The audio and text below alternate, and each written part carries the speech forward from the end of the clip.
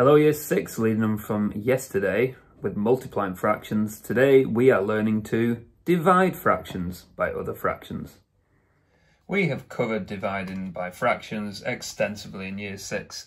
The method most of us have used to learn is the KFC method. So here's how it works. K stands for keep the first fraction. So in 8/9 divided by a quarter, we keep the first one, 8/9. F stands for flip the other one. So that will be the same as 4/1 or 4 wholes. And C stands for change the symbol. 8/9 divided by a quarter is exactly the same as 8/9 times by 4. So then multiplying fractions is dead easy. You multiply the top by the top, and you multiply the bottom by the bottom, the denominators. 32/9. On an arithmetic paper, this would be an absolutely suitable answer. However, on My Maths, they want you to convert your improper fractions into mixed number fractions. So we use the same method we used the other day. First things first, 32 divided by 9. How many 9s go into 32? That would be 3 of them, which is 27. There is a remainder of 5 left over. So the answer is exactly the same as 3 5/9. When you are dividing a whole number, this can be turned into a fraction in order to use the KFC method. Any number with a denominator of 1 is the same number. 2 1s is 2.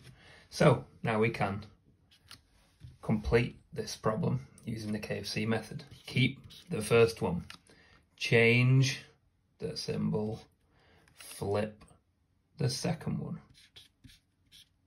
Now we're left with 2 times 4, 8, and then 1 times 1 is 1. Obviously, a denominator of 1 just means this number is 8. Here is a reasoning problem using these skills. So, Mrs. Jones uses a quarter of a packet of spaghetti each time she cooks pasta. How many meals will 5 packets of spaghetti last for? So, we are asking then, how many quarters go into 5? Now, as my class know, we read division problems backwards. We are asking, as we've done many a time, how many quarters go into 5? So, follow the method from the first example, and this will get you the answer.